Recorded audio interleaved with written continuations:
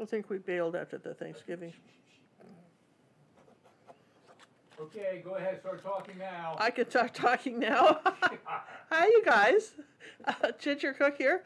I'm excited to tell you that tonight we're going to be going to the coast of California and painting the ocean there, kind of up on a cliff overlooking it. It's going to be, if you're a little tired of winter, let's go surfing now, man. Let's do something else on the and we'll have some giveaways. It'll be a fun night. So thanks, and we can't wait to have you come play with us. Okay. So now we're down on the. Now we're off the introductions.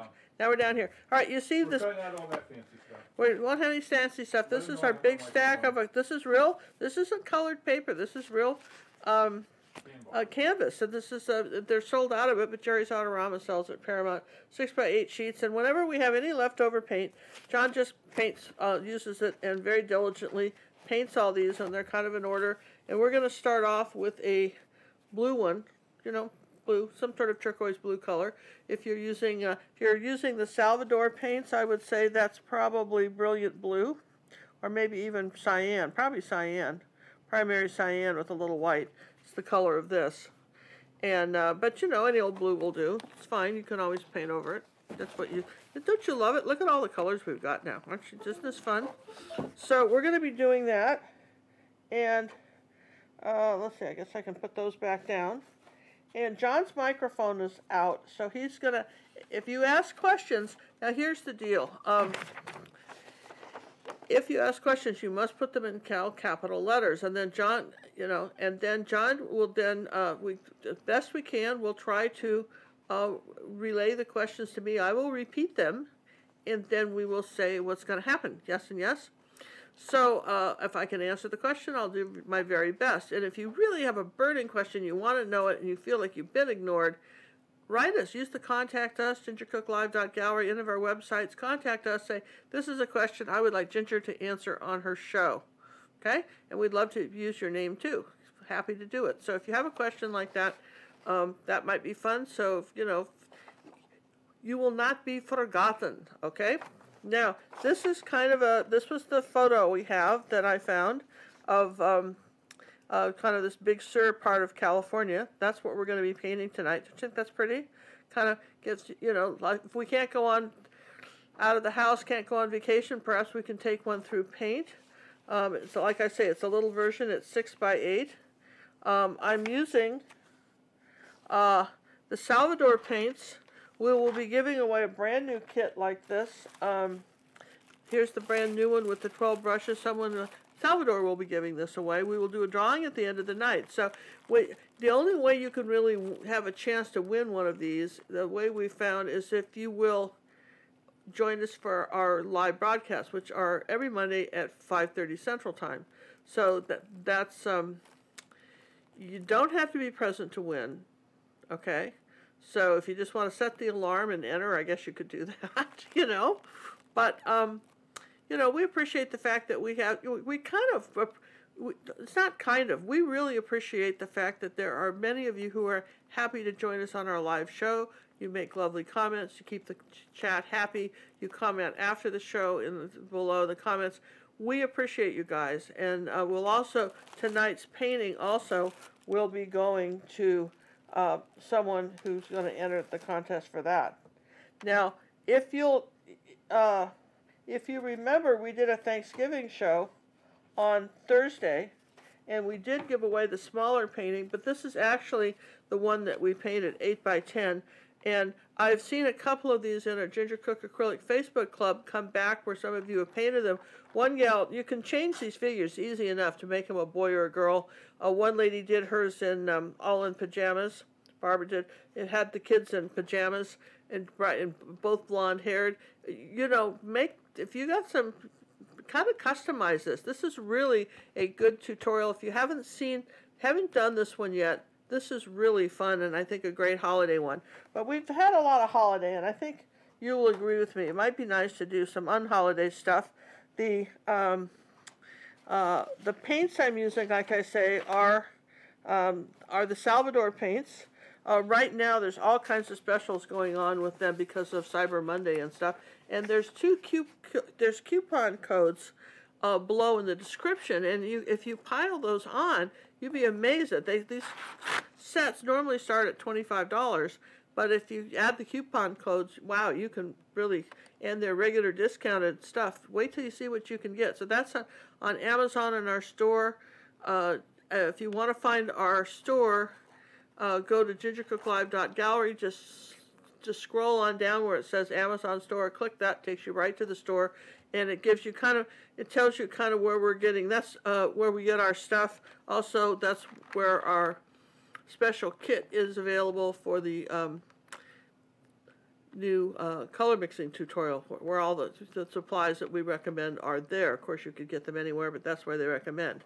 Now, as to the colorful paints, I put out all the colors. Isn't that nice? I'm using golden white and zinc white, but these are all the colors except for black and white in the Salvador paints. And they're beautiful, bright colors. And I've got them labeled. Let's turn this upside like this. These are like little Avery labels. And if you go to gingercookstore.com and you go to what? Search label. Just put the word label in there. You'll see where you can get the template for that. And you just have to go to our Amazon store and you can get the Avery labels. And we have those not only for this set, but for our major 12 paint colors that we use in the larger paints, in the Holbein, in the Liquitex, or the, we have the bigger labels too. So we have those available, and these are free. At least the print part is, and you still have to buy the labels. So there. Was that all clear? Sort of? Was that clear, John? Because I really want to be clear. I think you were clear. Okay, and I'm finding something here I'm going to grab too. If you guys like, these are neat, aren't they? They keep stuff from rolling off. They're really meant for the kitchen, but I found those on Amazon, and they're my new happy thing. Yeah, they never made it to the kitchen because they in fact, I was showing these. You guys know my daughter Cinnamon, who's live on Tuesdays at 5 on YouTube. I'm showing, because she's painting on a desk now too, and I showed her this. She says, "Oh, I gotta get those. Those are cool," and they are, right? Because you can take stuff like this that wants to roll around. You just stick them in there like that, and nothing is rolling around. Yes and yes. So there you go. All right. And if you need the space, I can move it. Sometimes we're painting something really big and I need that space. So, back to what we were doing. Now, let's see, we were doing something. Oh yeah, we were painting this. Okay, so let's take a moment and a ruler. Let's take a ruler. I think I have a ruler somewhere. Probably have a ruler somewhere, maybe in a drawer. You don't have one in your pocket? Well, usually they're in a bucket. And this is absolutely true, John. Oftentimes the rulers find their way back to the bucket. I've noticed that. And then sometimes they don't. Like these have rulers, but they're, I can't read the writing anymore on those. On a good day, I can't read the writing. Can you use a red one? I can use a red one. All right, so we know this is 6 by 8. So we're going to show you a fast way to do this. This is 6 by 8. You started off with a light blue canvas. Okay, now see, this is what I mean. You can move stuff out of the way if you need to. All right, so you guys are with me, and I think we can move this paint set somewhere. We don't need that out. All right, so now we got room. So I'm going to just come over here and turn the ruler upside up. And so I'll just make a little mark at 4 and 2 and 6, yes? And we're going to do that the same way. You're going to get this easy. This is a really easy painting. So 3 and 1.5 and 4.5, okay? So really, really easy painting. So you're going, how easy is it? I want to show you. You see me use T-squares, but on smaller things, sometimes a triangle can be just as nifty. Triangles are a must-have. If you line up one edge on a straight, something that's straight, could be a building, could be anything, right? In this case, it's the side of the canvas. You line that up, and then this line has to be straight. Yes and yes. They're a little less bulky than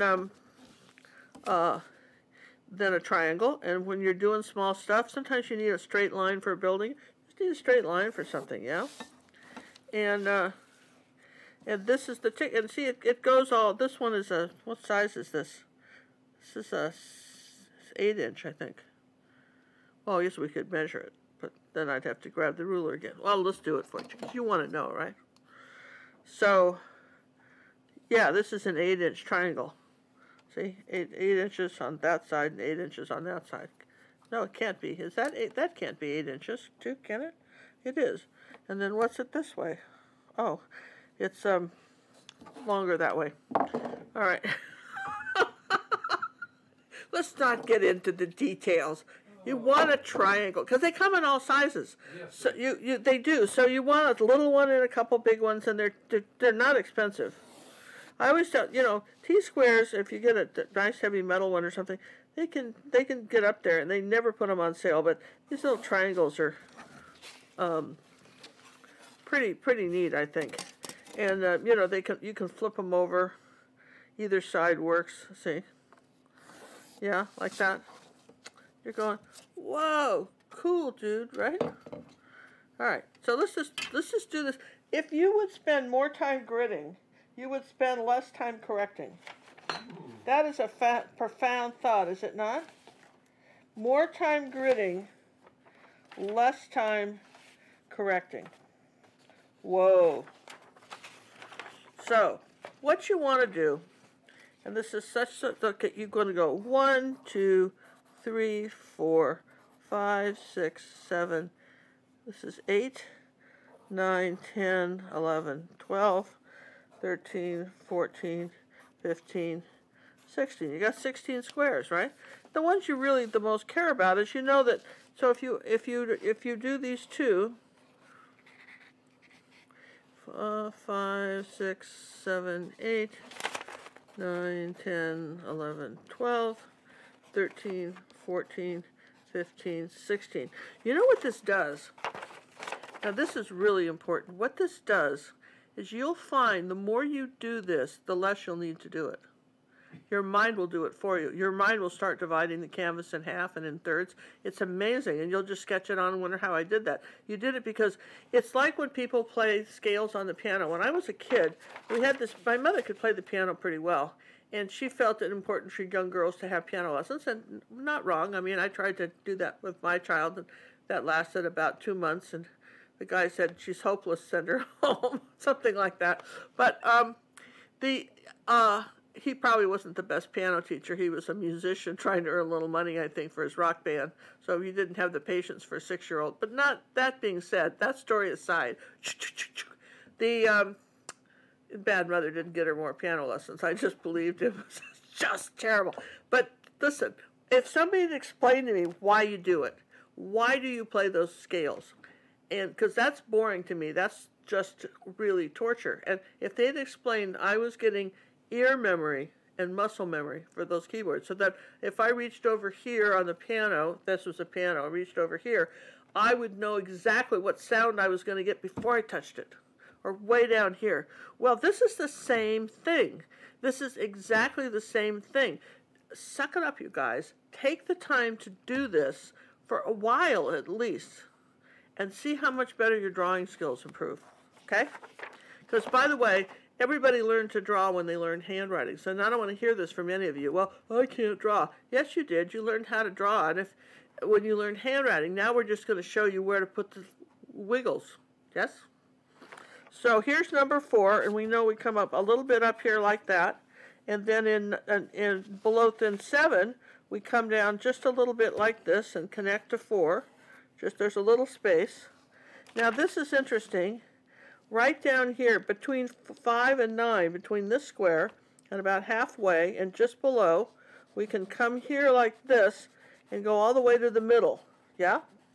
And then we're going to create a little hill like this and like that. There you go.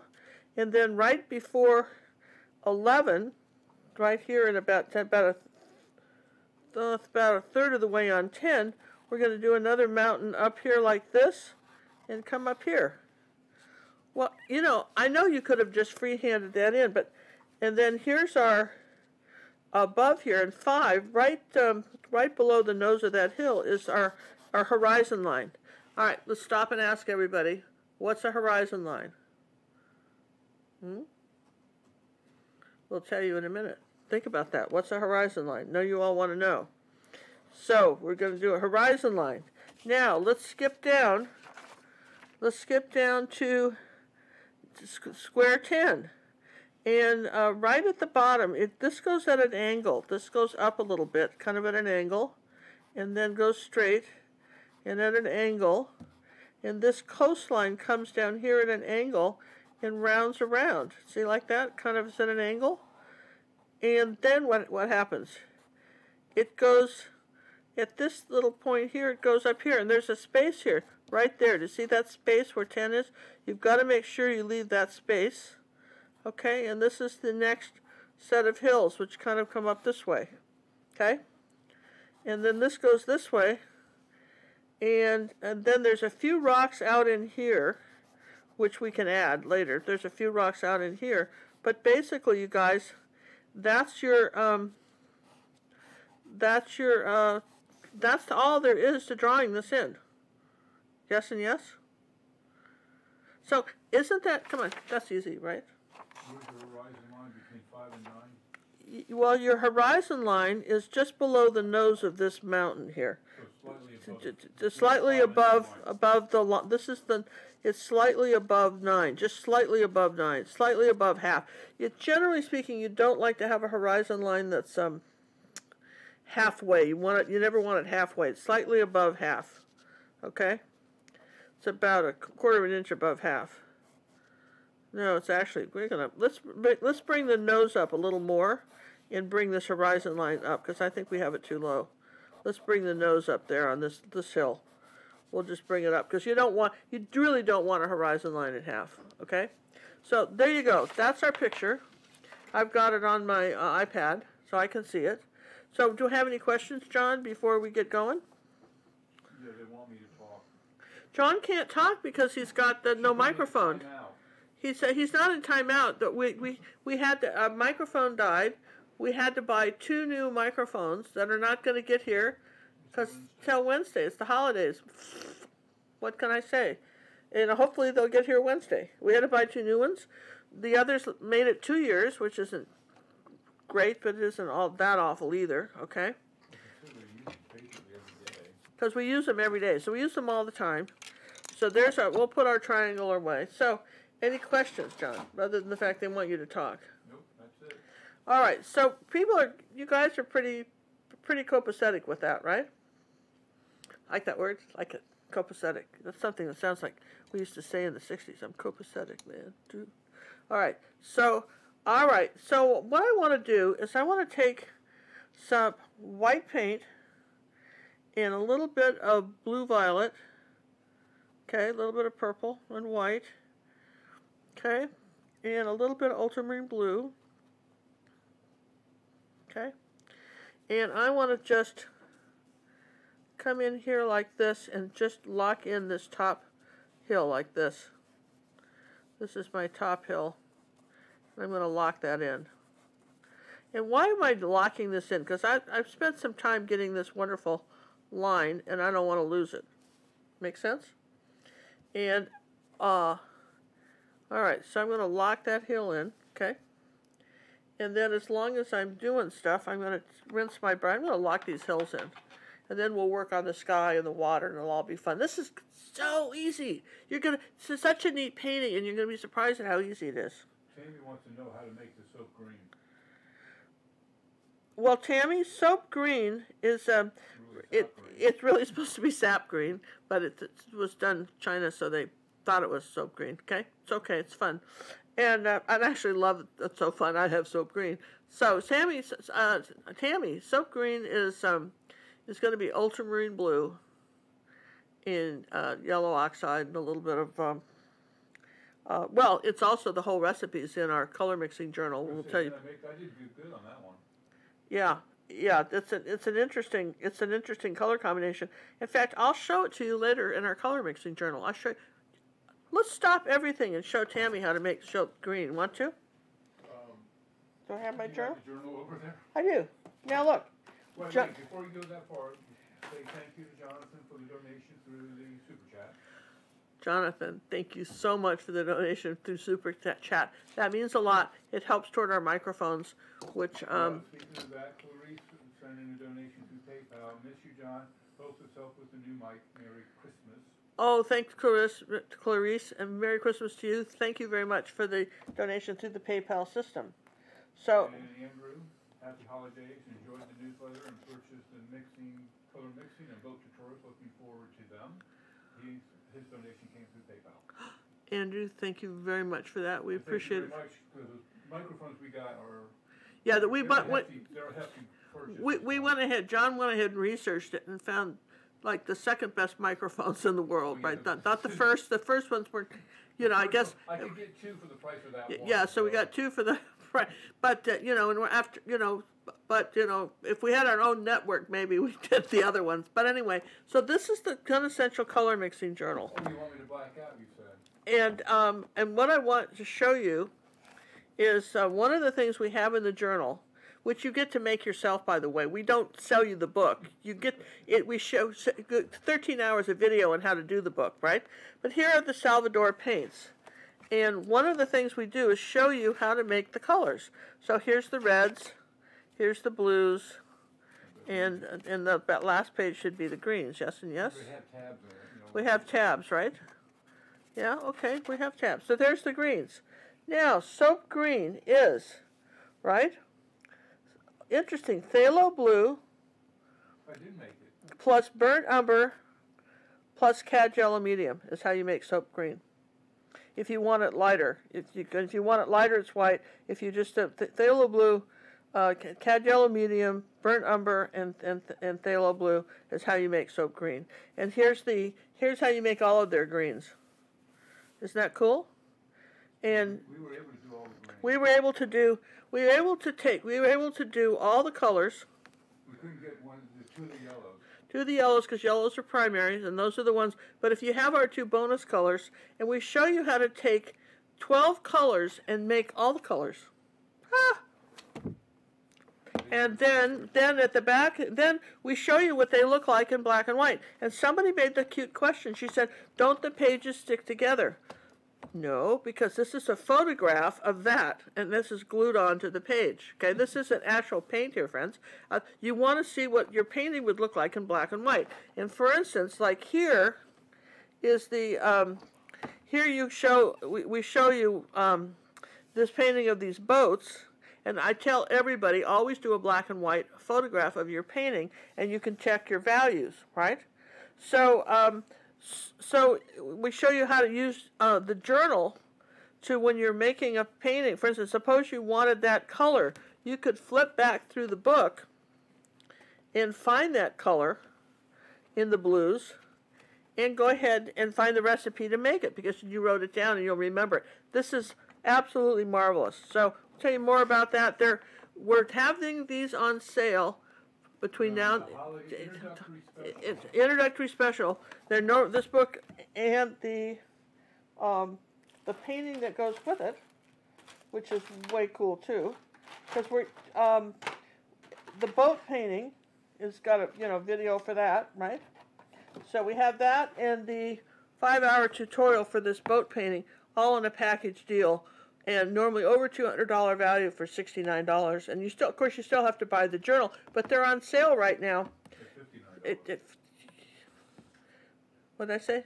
You said $69. $59, right? $59. Yeah. Sorry, $59, John. It'll be well over $100 once it comes off sale. Yeah, it'll be well over $100 just for the journal when it comes off sale, right? So that's I mean that's just we just wanted to do an introductory offer on that, and it's really, yeah, I think I had that sheet somewhere here. I lost it.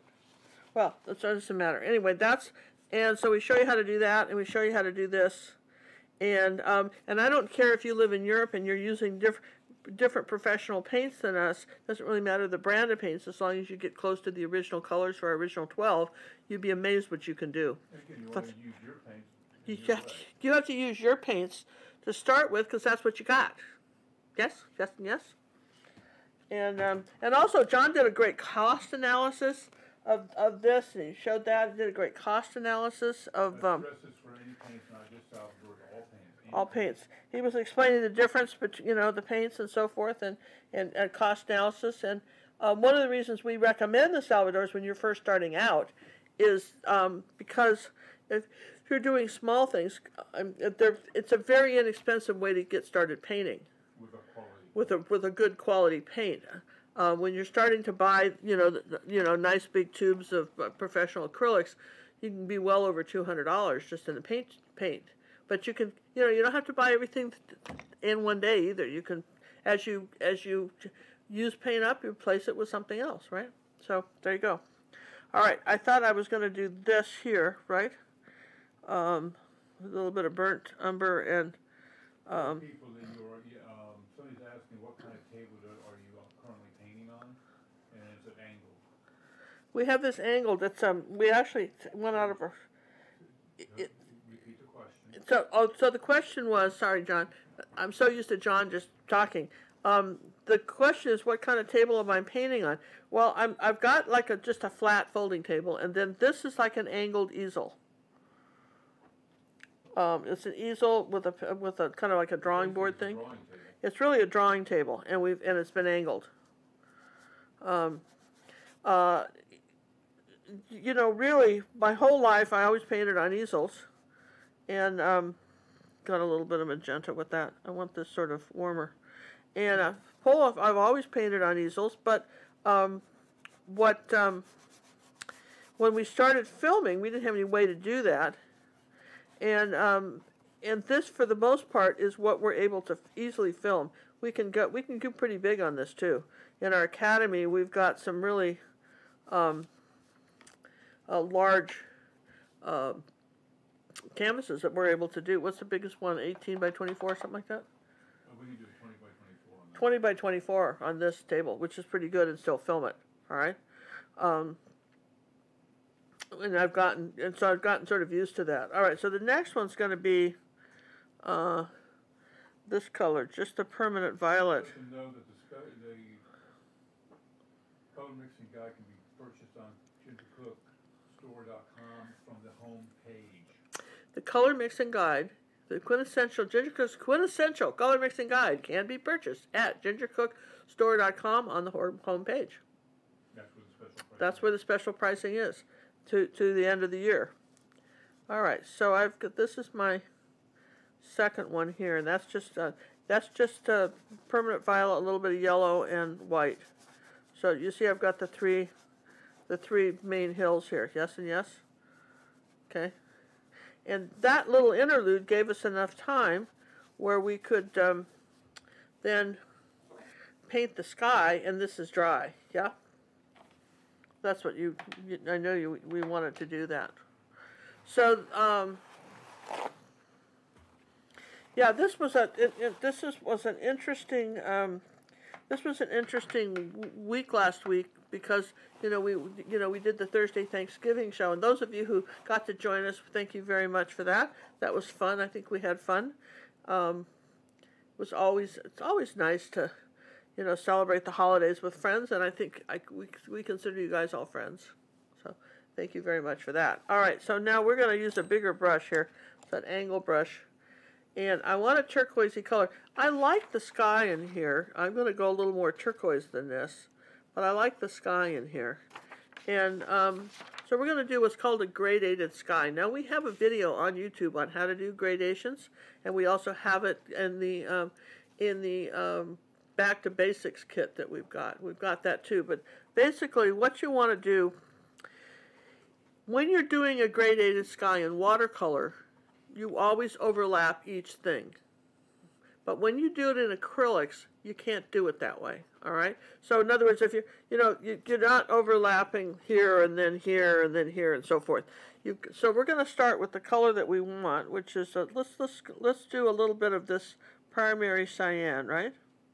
And we'll start, this pretty nice dark color up here. It's probably what's in the sky already, but you may not have this color. So I'm just going to go ahead. Ooh, I want a little more turquoise. So how would I do that? Let's add a tiny bit of the primary yellow to that. Just a tiny bit, like maybe 2%. And then a little bit more of this white and see what we get. There you go. That's the turquoise, all right? You ready? So I'm going to come across here like that. And now, you with me on this, yeah? Now, I'm going to come into white paint, all right? And I'm going to start underneath it like this.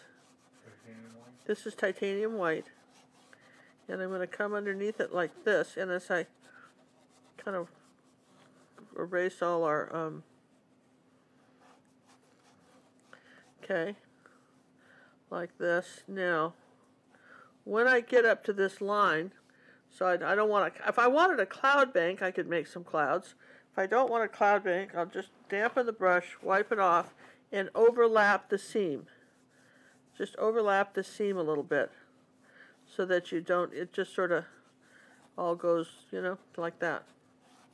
And then if I wanted a little lighter down toward the horizon, I'll take a little more white and do the same thing. I'll add some just titanium white here, but the color's out of my brush now. Do you see what I mean? So if I do this, now I've got my cloud bank up here. And so that I've got some real distance in the sky that I wouldn't have had otherwise, okay? And I could even do it, if I wanted it whiter, I could even do a little more white here too. Just put a little bit of a cloud bank here. Just, you know, in the ocean there's always that sort of fog bank, and if you're ever out there sailing, you wonder if it's going to come in and you're going to get in that sort of foggy thing. And then I want to come under here with the sky color again. Okay, this way, and kind of just soften that line because we're blurring that out. Now let's do a little bit stronger ocean color, more of the primary cyan. Come on in here like this. And now this is where we're going to get into the layers, because the nice thing about that, did you know, and when you're talking about water, that if it's darker, it's deeper. It's, yeah, like the darker. If you're looking at it, if it's real dark, it's real deep there. You know that? Mostly. I think that's true, John. You don't think that's true? Yeah, that's true. I had to process it. You had to think about it. He had to think about it. He didn't want me to be telling you the wrong thing here. All right, so now I'm going to take some more white, make a very nice light turquoise color. Yes, again. I want to come up here around the shore. This is lighter, and say this way. Let's take a little bit of that. It's actually brilliant blue. I like that. A little bit of that brilliant blue color. Let's come around here like that. And then we'll put a little of this in here. Now what we're going to do here is, this is so easy. You're going to take a little bit of the ultramarine blue, and what you want to do is you want to create a little zigzag area like this, and zigzag in some kind of some waves here. We're just going to zigzag this in like this. Okay. All right. Now, and then we're going to take some of that soap green color, all right, and come up here like this. Ooh, a little bit of white with. Let's take a little bit of zinc white with that soap green. That was too dark. Come around here like this. A little bit of that soap green toward our shoreline here. Okay, on the front. Yeah. Now I'm going to just take my brush is clean. I'm just going to sort of push this down a little bit. It's not just tap it down so it's not quite so dark. There we go. A little bit of water on the brush. Just tap it down here. Okay, with me? And then maybe a little bit, this tiny bit of this back here, but not much. Okay. So to get some more depth into our water, let's take some of that light turquoise. Come on up here, because acrylics dry darker. Come this way. Okay, leave some of that other blue color. Okay, that's the trick. Leave some of the other blue color. And kind of come between here like that. Lighten some stuff up. There we go. And then I want something kind of turquoisey here too. Let's take a little more yellow and blue and white. Make this sort of turquoisey green, blue-green color. That's pretty too. Let's put all the colors in. That's nice, right? That's fun. So any questions, John? You must have some. The question I had that came up was, I went to the site, I'm not sure I understand the pricing for the book, and I don't know how to do it, even though we've had 5 other people figure out how to do it. Well, look, watch the video, introductory video. First time, if you don't know how, if you go to our website, thegingercookstore.com, and you're not sure, watch the introductory video to the book. You don't own a book. You have to go buy the actual paper to make the journal. You make that yourself. And there's actually 13 hours of video just on how to do the color mixing. And then as a bonus, and we discounted that from $100 and down, and then we added a second video for the boats, which is 5 hours, and we combined them. So you could see how to use, this is a working art journal. The idea is that every time you do a painting, you use the journal. And so you keep track of how you made the colors, and if you're not sure how to mix the color, you refer back to your journal. It took me 13 hours of filming to make that journal, and John probably another 20 in editing it, okay? So we've got some, the most clear and concise and easiest way to learn to mix colors there ever was, honestly. It's something, even whether you're a professional artist or whether you just started out, it doesn't matter. It's phenomenal. Yes and yes? We think so. All right. Good. And so, yeah, watch the video first. You'll see a link there on the front page, about this journal, and it'll explain. It shows you the introduction to the journal and what it's all about. And for $59.95 between now and the first of the year, you get both the 13 hours of the 31st. You get both the 13 hours of the journal and 5 hours of the other lessons. So what wonderful! So it's over $200 value. And you get that, and if we add anything, for instance, if we decide to show you, there's some bonus chapters in there already on different colors. But if we do another bonus chapter, you will you will automatically have that. If we ever, yeah, and we have some things that we want to add to it, and you'll automatically get that too. It'll just keep giving. It's the painting. That's the stuff that keeps on giving. All right, so we're going to start with the back hill. And I want to make a little shadow color. So I'm going to take a little ultramarine blue and white, and I think a little bit of magenta.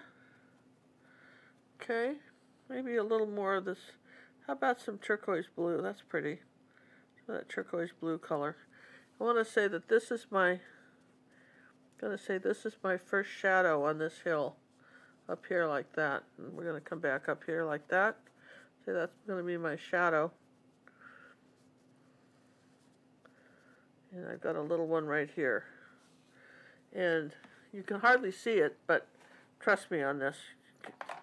So then we're going to go take some burnt sienna and maybe a little bit of the yellow ochre or oxide, depending on what you're using, in white. And let's add a little bit of that purple color to it. A little bit of purple, blue, violet. Just a touch of that color to that. And more, try some zinc white. Yeah. Yes and yes? I want it whiter. Let's try titanium. I want this lighter. Okay? Alright, so that's the color I've got here. And I'm going to wipe all the paint off my brush. See that? Hold it like this and barely touch it. And kind of rub it over this so that some of the purple is showing through. Like, for instance, I know that this is a top of this, and then the top of this is going to have a little bit of light. Okay. So these shadows are on the right-hand side, yeah? Now let's get a little bit lighter here. Let's get a little bit of zinc white. And come up here and lighten this again. And now we'll just use the brush. Just tap this in here. Probably should have gone to a smaller brush, but that's alright. Gonna lighten this up a little bit here. A little bit up here.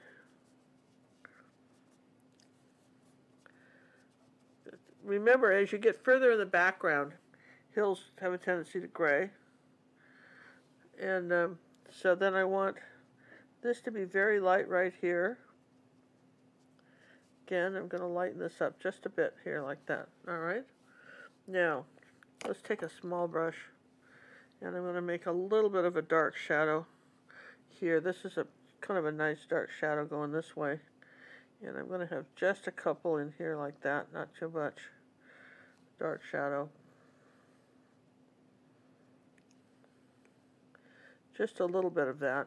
Probably darker than I need, but maybe a little bit of zinc white over that will soften that a bit.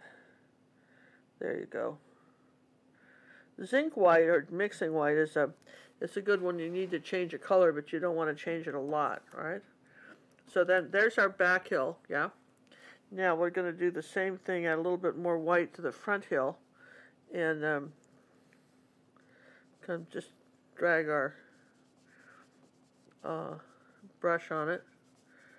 Just leave some of this other showing through, coming up here like that. And I like this color here, so maybe I add a little bit of that over here too. All right, so now let's take a little bit of this peach color, add a little tiny bit of the violet, permanent violet, and lighten this up just a bit. There you go. So you had some dark and some light, and so that's this hill, okay? And let's do a little bit on this one too. There we go. All right, so there's our back hills. Okay, and then I need that lighter color. I want kind of a light color back up in here. These back hills, just in a couple places. All right, so we're getting want a little depth. Now let's take that soap green color and just come on up here on the top of this and tap in here like that, and suggest that there might be some trees or something growing up there. Okay, and then we'll take some zinc white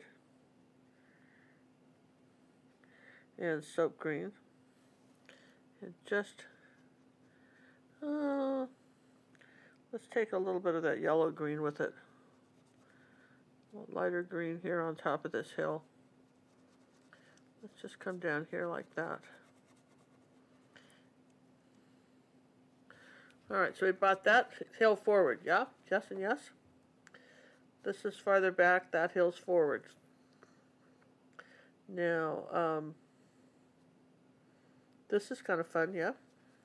Now this one, any questions, John, why I'm happily making hills? Oh, ma'am. All right, so we're back to the soap green, right? I'm going to come up here on this one, right about here, and I'm going to put some bigger trees here. Using this small little angle brush, I'm going to do some dark trees, about halfway, like this. I'm going to say that there's some growing on this cliff here. Let's just go back up here a little bit too, about like that. Okay? See that there's some, we're getting some distance, yeah? Now, let's take a little bit of this ultramarine blue color on our brush. I'm not rinsing it, right? Let's come back up here and let's make a little shadow right here on our coastline. Let's make some shadows where there might be some rocks. Okay? Because this has had a chance to dry. I'm going to say, remember the shadows, the right side of the rocks are the shadows in this picture. It's got some really good lighting in it. All right, so far so good, yeah? And I think I want to bring this out even a little lower than I had it. I'm going to bring out the water line a little bit. Here you go, the coastline here. All right, now, I'm going to keep the same brush, little yellow oxide. Okay, so then I want to come down here like this and just suggest a cliff edge down here about like that. Okay, so far so good. Then back to burnt sienna and white. We're just moving right along here. You know, right, burnt sienna and white's all dry now. Okay, so we're just leaving some of this darker color showing through.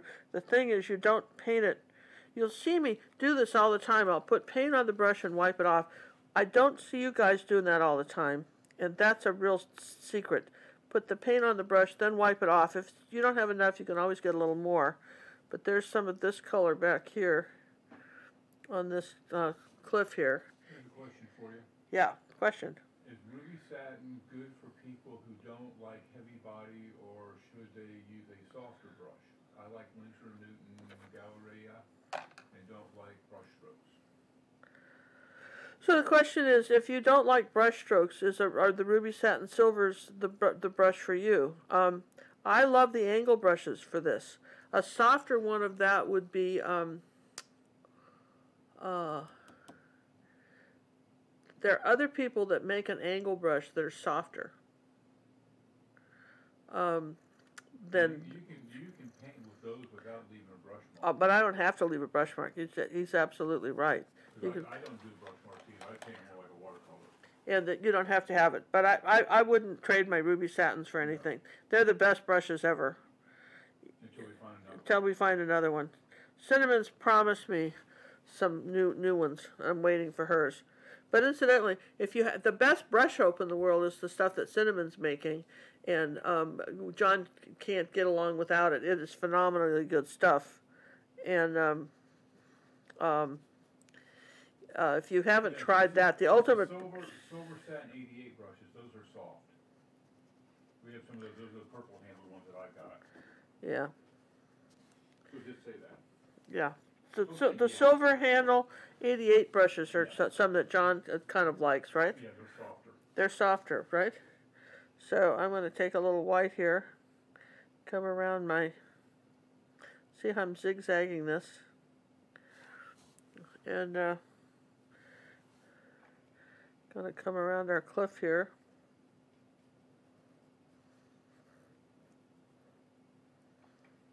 Our coastline with our water, yeah? See, I know you thought this was going to be a really hard painting, and I think you're going to be pleasantly surprised that it isn't. Okay? Now, we know we've got some darker rocks out here, so let's just take some burnt umber and ultramarine blue, and let's make a kind of a dark rock off of here at this coast. There, like that. And when it gets lighter, we'll do something with it. Did the Sherpa say anything about her soap? Yeah, Cinnamon. Yeah, it's ready to go. She said to tell me that it's ready to go. Okay, So you have to tell them. the art Sherpa said that her soap was ready to go. That you should guys should contact her because she does have the best. She actually invented it. It's phenomenal soap, and can't say enough about it. It really is, and I've been using the Master soap for, I don't know, 50 years, 20 years, whatever. And this, and theirs is good soap, you know, the Master stuff, but nothing as good as what Cinnamon has. The top of this rock here. Remember, the shadows are on the right, where your rocks are. See that? Put your little rocks in, and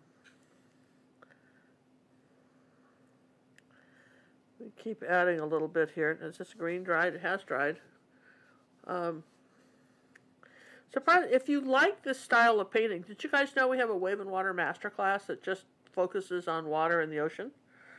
And you're going, oh, I had no idea. Well, it's true, we do. And let's just do a little bit of light back there, like that, a little bit of sandy beach. And one of the paintings that was, now this is interesting to me. Could you back out a minute, Jon? This is one of the paintings we did last summer, I think, or the summer before last in the Wave and Water Masterclass. They get a new painting every month, and it's on our academy. And look at that. Doesn't this look very similar? But this was done 100 years ago, before civilization. And, see, I mean, I'm sorry, but very similar, yes and yes? Looks like the same spot. Probably is the same spot, you know. Beauty. Yeah. Yeah, and that was originally done by an American artist right around the turn of the century, and I think we're painting the same thing. But if you like this, it might be, you know, I think that's kind of a neat thing. All right, so we're going to take a little bit of white and a little bit of yellow oxide, but mostly white. And we're going to come up here and we're going to put, unlike our guy here, we're going to put up our houses here. Want a little brown with that. That was they're a little too bright. Okay. A little bit of brown with these. But basically, you're saying, how are we doing the houses? Well, you're doing, you're making them, too much paint on the brush, just what I told you not to do, yeah? She wanted to demonstrate that. I did. I wanted to demonstrate that there. So there's our little houses. Haven't put the roofs on. What are Ginger's must-have brushes? The ruby satin silver. No. The what are Ginger's must-have brushes? The ruby satin silver brushes. All of the angles, and I love they're brights for my larger paintings. I love a brush like this for doing big skies. The Paramount Imperial Rounds, that's a good one, number 14. There's, it depends on the size of the painting. It really does depend on the size absolutely depends on the size of the painting. All right, so we're going to put up we're going to lighten up some beach, something here like this. Again, we're going to just remember it just keeps changing as you come forward. Lighter colors on your cliffs. Just going to suggest that. Now let's take a little bit of the Paoli red and maybe the Naples yellow and a little bit of carmine. That looks like a good color. And let's come on up here like this. And we'll just do like that.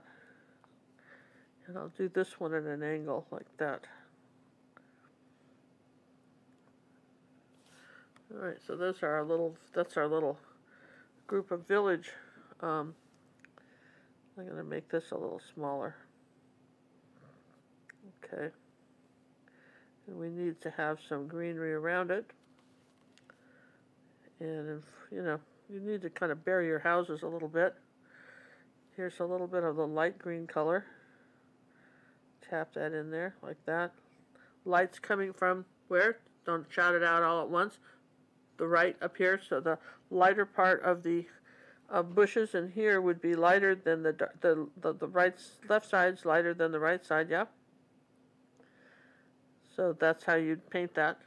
And this is still wet, so we're actually using a little bit of the yellow, primary yellow, and mixing it into the green. Just using the corner of the brush and just tapping that in there like that. All right, so that's our little houses stuff, right? And wow, this is way cool, right? Now, rinse the brush. Let's put a little surf up. See, we've got some surf and stuff around these rocks, yeah? So,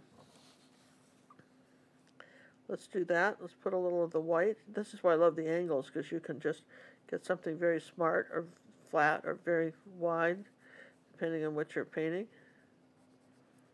Let's put a little bit of where the surf's breaking up here too, around the point. And if you want to really have your rock stand out, do the white next to it, so that it see how that rock stands out because we did a little white there. It's called contrast. Yes, wherever there's a light, there's a dark. Okay, so if you can't see something, then chances are you need to do something lighter.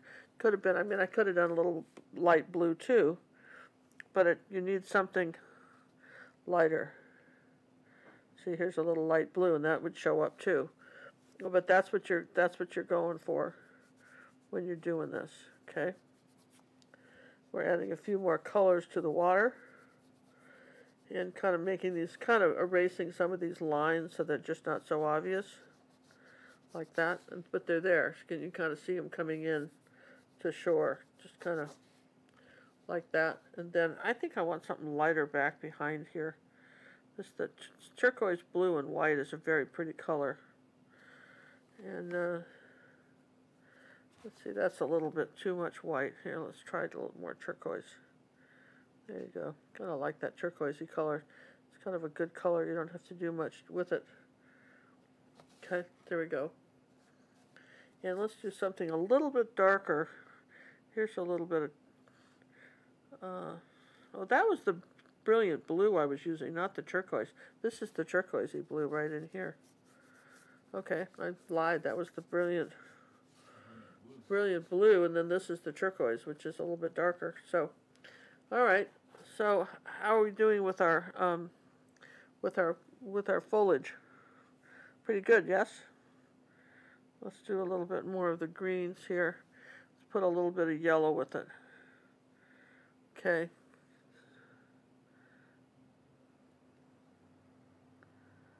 There we go.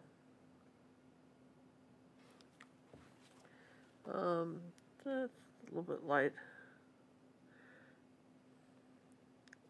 All right, so we know we've got some shadowy colors along the beach. This is one of our darker areas right here.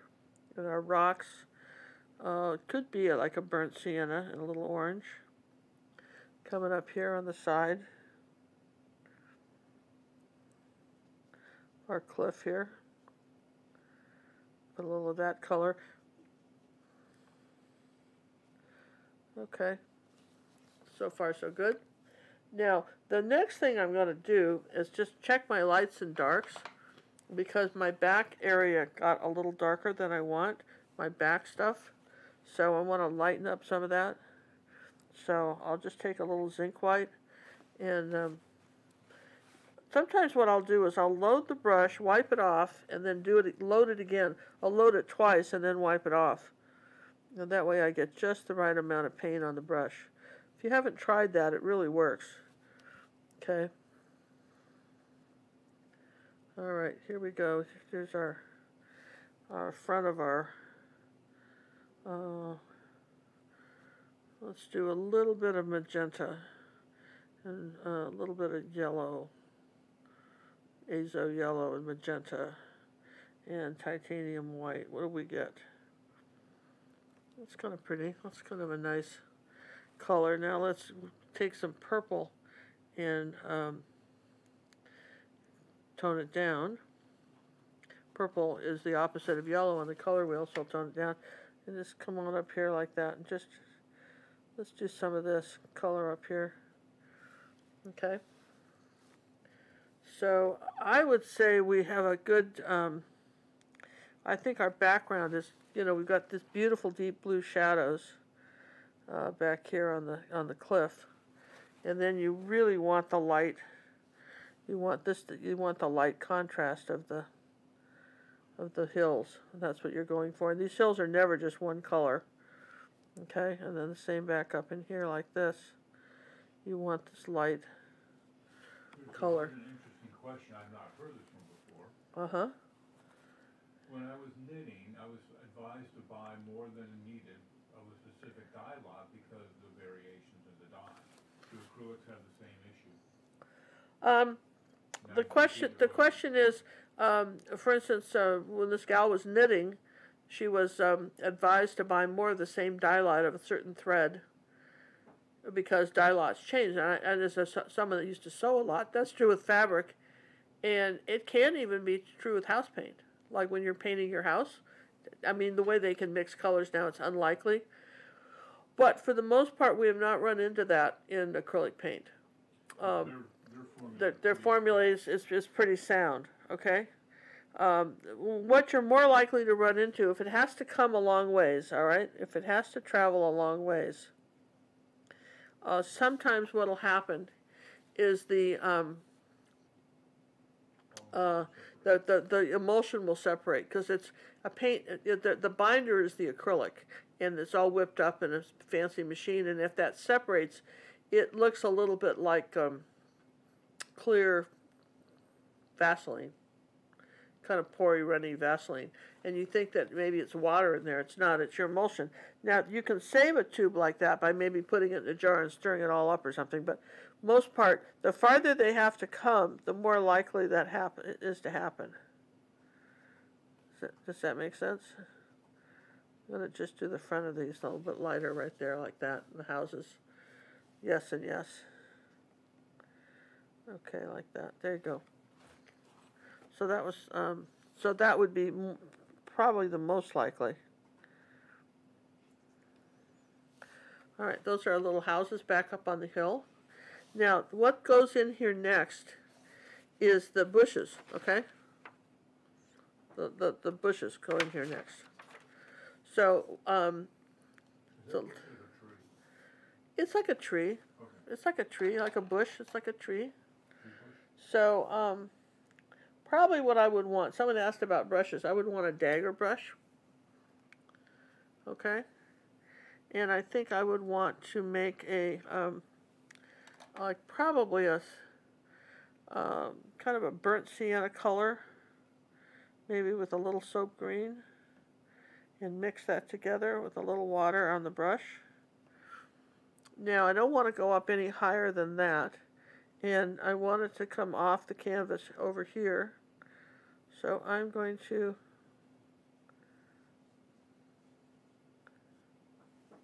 just do that. Harder you push, the fatter the line, yes? Fatter the trunk of the tree.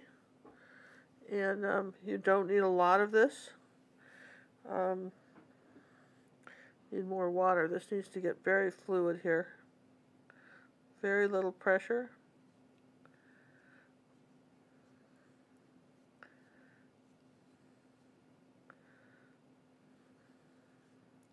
And mostly well, we might add a few later. Let's take a little bit of this red color too and make some a little bit more reddish brown. I'm going to just barely have any up here. I don't want to get it too high. Just doesn't have to, because most of this is going to be green back in here.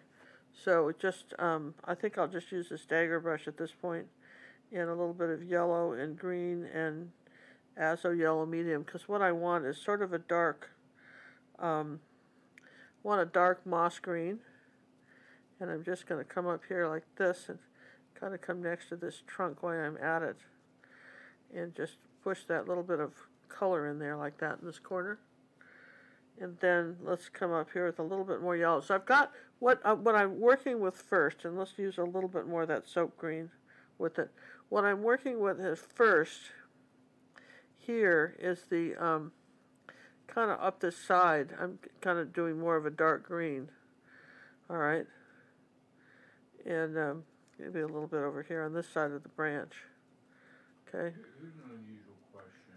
Mm-hmm. Do you prime your brush before you use it? The question is, do we prime our brush before we use it? I will shape a brush before I use it, and you'll see me put it in water and wipe it off maybe and reshape it. I put the paint in the brush, then wipe it off, and then paint it again. You know, you saw where I was just talking about that. Maybe somebody would call that priming. It comes with sizing. When you buy it, just like clothes, you know, when you get them from the store, they come with sizing, and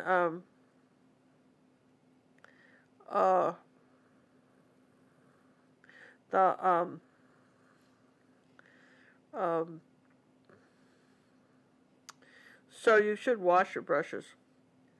You know, something you may not know too is if you ever did any pen and ink, did you know you've got to wash those metal paint nibs because they come from the factory with a non-rust coating on it that will mess up your calligraphy.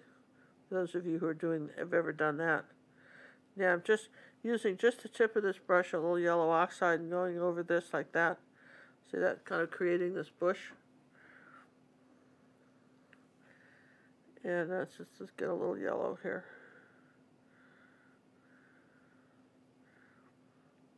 And the reason I put the sticks in, even though I'm covering a lot of them up, the reason I did that was so that I would have a guide, kind of a guide of where I wanted to go. Kind of like, you know, I can see where my bushes have to go up here, because I know all of this up here is part of my tree here. And let's do a little bit of this permanent green deep. And it's a little brighter green here. It says all of this in here is part of that. You've got to be, the secret is to put this tree or bush in without losing your cliff.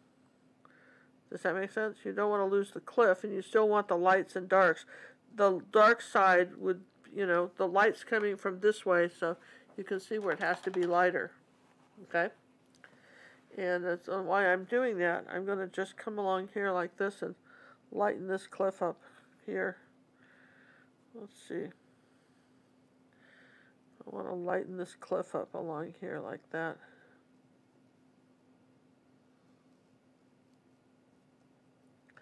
There, something like that. Okay.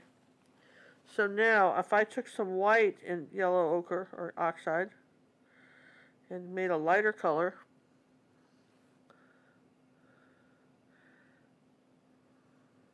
and now I'm just dotting it on here, yeah? I'm lightening, because remember, I'm saying where the light came from. And let's come on up here and do this one.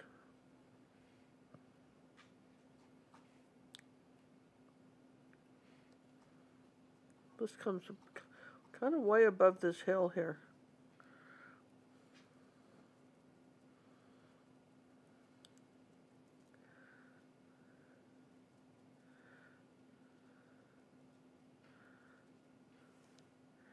And then it kind of reaches over this way.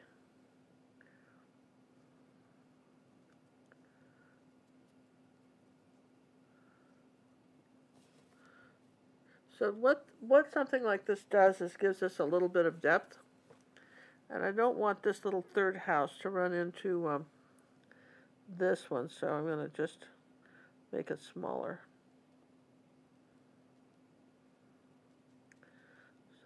We're just going to suggest one there. It's way back there. You're barely going to see it. Little tiny dwelling way back there. This is still in the soap greens, so we're going to put a little more shadow in a few places. Any more questions, John? Not this time, I think. All right, so you kind of see how we're doing it. And I want to bring down some. There we go, something like that. It's all about lights and darks. Okay, a little bit darker down in here. Now,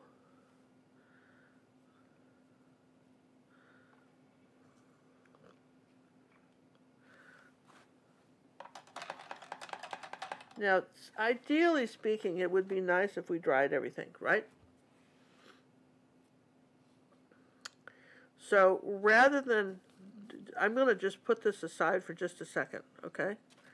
And What are you going to do? well, before I do that, I want to put this aside. I want to bring a little more of our bushes over this way. If you need to dry, I do have a quintessential commercial. I have a 1 minute one. Yeah, why don't you give me a minute to dry it? I'm going to dry this. 1 minute, 2.5, and a 2 minute. About a minute. That should be fine. I'll just dry this in a minute, okay, you guys? All right, let me know when you're starting. I think we're ready to go. All right, we're going to dry it now. So you look at a painting like this with all the bright colors. This is an acrylic painting of some beautiful boats in all reds and greens and blues and turquoises, and you go, I'd love to paint that, but I wouldn't know where to begin. Not only that, but I wouldn't know how to mix the colors. Therefore, I want to show you the newest offering John and I have created together. It's Ginger Cook's Quintessential Color Mixing Journal. And we show you how to take 10 basic acrylic paints, so to take the confusion of buying paints, plus 2 bonus colors and white, and we show you how to mix really pretty much any color you could think of making and how to do it. And not only that, but we show you how to make the journal that you can refer to again and again, how to get all these greens, how to use the grayscale, how to make skin tones.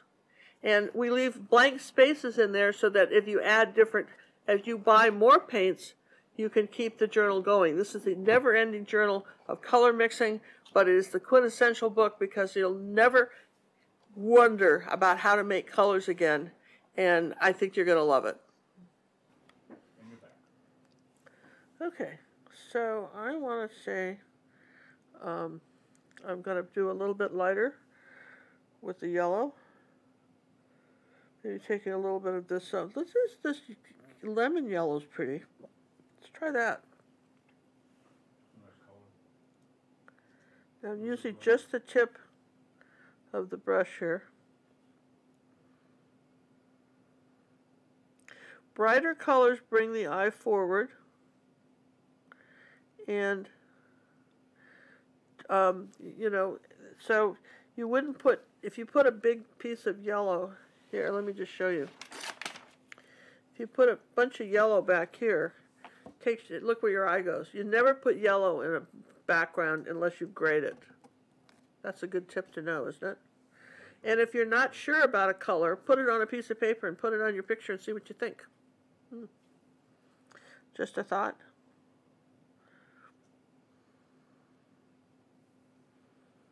Okay, so I'm just kind of trying to show where this was these are captured in the, you know, kind of overlapping each other there a little bit. Okay, so just some little brighter leaves. I like some of this lemon yellow too, that's pretty. What is this called? This azo yellow medium, it's kind of an orange. That's pretty with the turquoise. Yeah, it's giving a good contrast.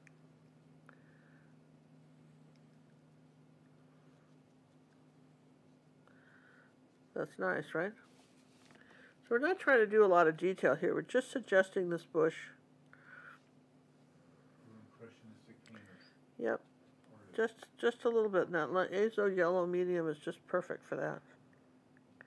Because we're just suggesting a little bit. These get kind of smaller as they go back. It's a little bit brighter color, so you can see where that has to come up here like that. A little bit brighter color on our bush. And bring it back down here like this. Yes and yes. Kind of fun, right? I like, you know, one thing about having all the colors, yes, I can mix all these colors myself with my 12 colors. It is great to know, but I tell you something really nice about having all the colors right there when you need a color. I need a color. I wonder where this could be. Oh, there it is. That's exactly what I need. So I want to put a little bit of dark in here for contrast in a couple places. That's our little soapy green. I like our little soapy green here color, right? And I think that's, I'm going to rinse the brush pretty well. Stress again, the journal is not just Salvador paint. Everybody thinks it's just Salvador paint. Oh no, the journal, we start off, the journal has done, no, I'm going to show the journal again. We're going to stop a minute. The journal is not Salvador paints. It just shows you they're a good example. It's every paint. We start off with my 12 colors, which are the heavy body professional acrylic paints, which are in all 1,000 videos I've done on our website and most of YouTube before this year. All the colors I always use. And now sometimes they're Matisse, sometimes they're Liquitex, sometimes they're Golden, and sometimes they're Holbein, but they're all the professional colors. And we start off the book with those colors. And we show you these colors and what they are. Here's the phthalo blue, ultramarine blue, phthalo green, cad yellow medium, and so forth. And we used Holbein for the book, but we could have used, because we just had a lot of it, could have used anything, you know, those.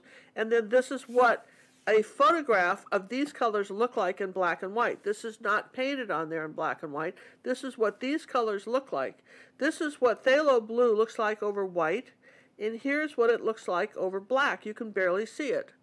So you need to understand the relationship. We show you how the grayscale works. That's so key. We show you how the grayscale is supposed to work in your paintings, right? What is the reference? So suppose, and then we take you to, let's just take you to, and then here's some bonus colors that I bought in the, you know, cad yellow, deep marigold, and here's what they do, right? And whether they're transparent or not. And you may have some colors I don't have, but you want to leave enough pages to be able to add because I know you guys, you all bought crazy colors at some point, but you got to put them in your book. Whatever you own, you got to put them in your book, okay? And then suppose you want to make this green right here. Well, how did I get that? Well, this is the page where I use phthalo blue, and I show you the recipe of how to get that green, which coincidentally is very similar to this green with a little yellow in it, right? So basically, we show you with 10 colors plus 2 bonus colors and white to make thousands of colors. You only need 10, these only need these 10 colors plus the 2 bonus ones and white. And that's what we show you. But, for instance, here's all the different things you can do with dazzling purple. All right, let's talk about skin tones, because everybody asks about that. Skin tones. What colors do you absolutely have to have skin tones? And did you know it makes a difference what color you put them over? What black should you own? How does glazing work? How does, we just included the Salvador paints because a lot of you have them, and suppose you ran out of that green, how would you make it? Just saying, right? And this is what they look like over black and white and so forth. Here's, so it's not just them, and then we go on, even went on and showed you some very special paints from Golden and what they do. That's their kit they sell. And that's a kit that Golden sells called their Classic Theory kit. And this is all their colors, and how they mix, and can you make them? Really interesting. For instance, if you're the person that doesn't like, sometimes people complain about acrylics being very, very bright, because if they look at some of the old faded paintings in museums, and they probably were brighter when they started, but you know, time goes by, and they want a more subdued color, those would be the colors I would pick if I wanted to do something more subdued. I would go to maybe buy a couple of those. But anyway, that's what the journal is about, and it's about your own color discovery. It's the never-ending journal, because as you discover something about color, you'll add it to your journal. Now, to learn how to get access to them, there's a video on the home page below everything. Yes. Tell them that. So to learn how to access the actual, the lessons, right? That's on our homepage below. You just scroll down and it'll show you how to access the lessons. So I'm going to finish this one up now. We appreciate you guys, taking the time to hear us about this, because we think it's kind of cool. I think it's really cool. I want to make a reddish color. Take some carmine, and which would be like a red, right? Some kind of red. In yellow, and I want to make kind of a bright orange color, more yellow. I'm going to use all the yellow up, right? Come here, I'll grab some of this yellow too. I want sort of an orange color, and let's add a little tiny bit of purple to that, just a touch. There we go, just a little bit darker, a little tiny bit of that blue-violet color. All right, now I want to come in here like that. Is that going to let me do that? I don't know. It's kind of dried a bit. Let's see. I want to put back. Let me change brushes. It's always something, right? There's always a brush. What's the next brush you want? Here, I want to change brushes and use some. When you're doing little short, tiny brush strokes, a round brush probably works better. When you're trying to do long, thin brush strokes, those dagger brushes are the thing. It depends on what you're trying to do, right? And I got too much water on that. Let's just try a little bit of red and burnt sienna. Here we go. There, I just want an orange color. This can't be that hard. I'm going to roll my brush so that, here, let's just test it. Yeah. I wanted to just go over some of these branches a little bit. Let's just try this lighter orange. Okay, with a little bit of a, I don't want too many branches in here, but the ones that show up, I thought it would be nice to be able to see them a little bit more. And I wanted them kind of a reddish brown color. There we go. And you don't want to get them too fat, but here, let's come up here like that. Let's put that in. Do we have anything darker? Maybe a couple of these, because of where they are, have to be darker. Okay.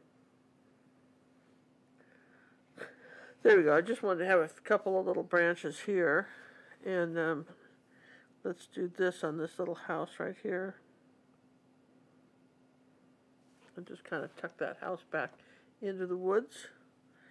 And so any other questions, John? Nothing for you, my dear. Okay, so John's been answering pretty much all the questions, just typing them in there. So if you're watching this later, take a moment and read the chat, huh? All kinds of stuff going on in the chat today. There's all kinds of stuff going on in the chat today, yeah? And which is good to know, right? Yeah. So here's a little of that lemon yellow. Is there anywhere we want to do something a little brighter? Let's just finish this up with a few little spots of light. Let's just make a couple of these branches a bit lighter, just maybe with a light. See what I mean? Just acrylics dry darker, and you may have thought you were just, and it may be that you just thought you were just swell, and then you weren't. And so, but that's okay. So just, you think you're rolling along going, well, this is awesome, and you take the painting downstairs and you look at it and going, I swear, when I last looked, this was fine. What happened here, right? And that's okay. So let's take a little bit of the white paint now and give it a little bit. See, maybe even my white surf kind of got darker. Got dirtied up, right? My white surf? Can't have that. I know it's a little polluted out there in those ocean waters, but, you know, it's not that bad, right? Let's do a little bit more of that. Remember when you talked about the yellow in the background? Yeah. Arizona would like to know. Ginger says the no yellow in the background rule apply to sunsets. Oh, no. That's a good question. So the question is, does the no yellow rule apply to sunsets? No, just not talking about skies here. We're talking about land. So if you're going to, for instance, suppose you have... Whatever your subject is, I mean... Yeah, but here's the thing.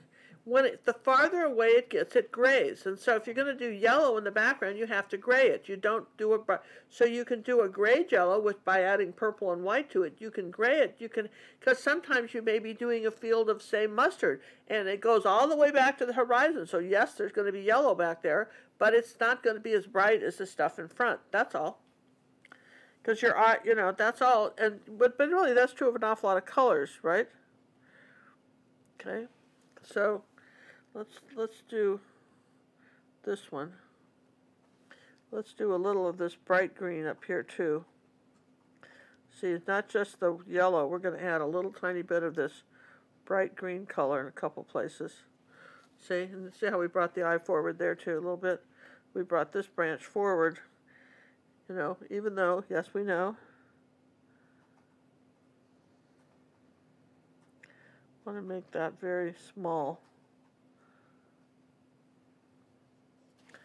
Just something like that, so that you can see the difference between this and, let's see, maybe we'll just do a little bit like this. And I think I want a little bit of orange, just a little bit of orange up here on my cliff here in the front. Because, and the reason I'm doing that, and I'll add a little white to that, the reason I'm doing that is because orange and turquoise are buddies. So if I put a little bit of orange up in here. I have another great question for you. Todd has another great question for me. This one's from Elaine. Oh, from Elaine, okay. How do you avoid green skies when you have a yellow and a blue in your sky? Oh, this is a good question. Elaine asks, how do you avoid a green sky when there's yellow and blue and they're both wet and there's yellow in the sky? That's the secret here. They're both wet. So you start off with whatever you want yellow, you put that on there and dry it, and then you go on with your next colors. You dry it. You have to dry. You got to dry, and if you're going to do a sunset, you start off with the yellows first, because that's hard to get. You can't really get a good yellow sunset over blue. You really have to start with the yellow underpainting for a sunset, and then put the blues on top of it. Make sure everything's dry. That's the thing that, and that's a really good question, because people don't realize the importance of drying enough. I mean, drying your paints is just is key. I got to tell you, you got to dry your paints. Drying them will make such a difference as far as how your painting comes out. Just take the moment and take a moment and dry them. All right, so here's where we are with this, and I think I did pretty good. I could have gone a little bit lighter, because we keep talking about acrylics drying darker. Could have gone a little bit lighter in a couple places on my cliff. Just soften that up a bit, but there you go, because you want that to be forward. But there you go. I think we could be. It's safe to feel like, don't you think? And then if we wanted to be the last of the big spenders, we could have some of the surf going up on the cliff like that too. That might be nice. What do you guys think? Did we get too carried away? I don't think so, huh? Let's put a little white going up on the cliff, because it can happen. And then we could put a little bit of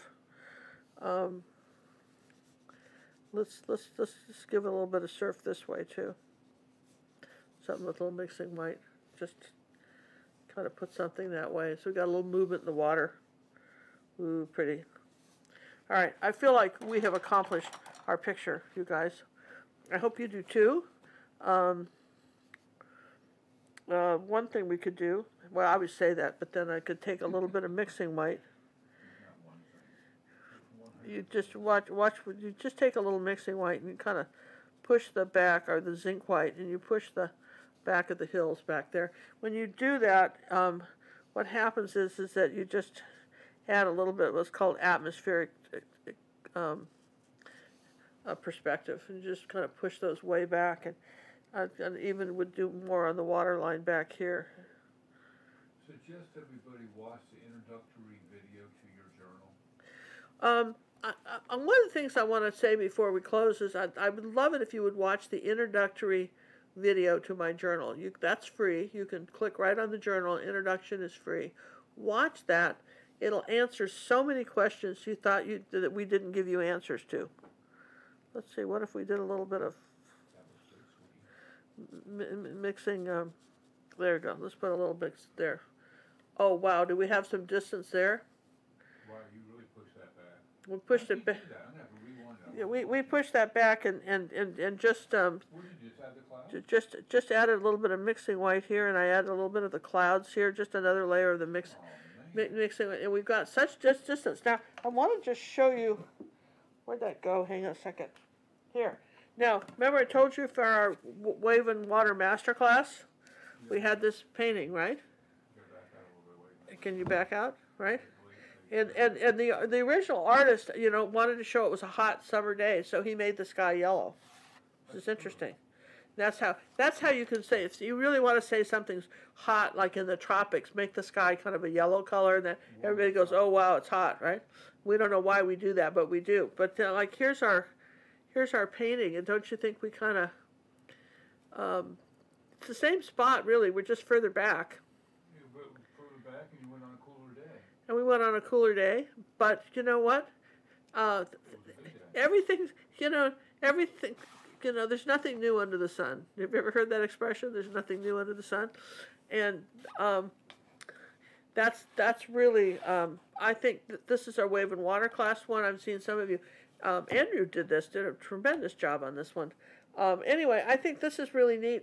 You'll be able to do this easily. I've explained it all. Yes. You're doing good. I think we have, and we want to thank you very much for going to the ocean with us, and I hope you didn't. The question I'd like to know is what kind of YouTube don't answer it in the chat, answer it in the comments after the video's over, because YouTube loves it when you comment. I like to read the comments, see what you have to say. I want to know whether you want some summer scenes, some fall scenes, some Christmas scenes. What would you like to see for the month of December for YouTube? Because we've got a few Mondays coming up, and we want to make sure that we're presenting videos that you want to see. And thanks for watching, and happy holidays from John and I. We love you guys, and those of you who were able to contribute to the live chat or the Ginger Cook live gallery in our PayPal system, thank you very much. And if you're watching this later and still want to do that, we say thank you. Absolutely.